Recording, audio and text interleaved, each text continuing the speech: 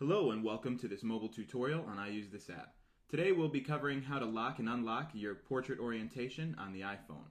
So from your main screen, if you just simply want to tap your home button twice, that'll bring up your multitasking bar.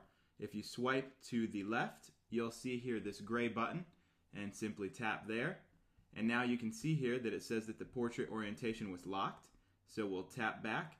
And now up by our battery, you can see that same button that we pressed shows up in the toolbar, showing us that the portrait orientation has been locked.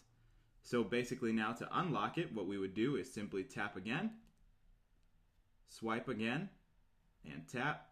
And now the portrait orientation has been unlocked, and we can tap back, and that button disappears from the toolbar.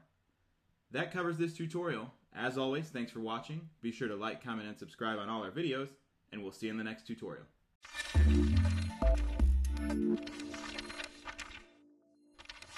Thank you.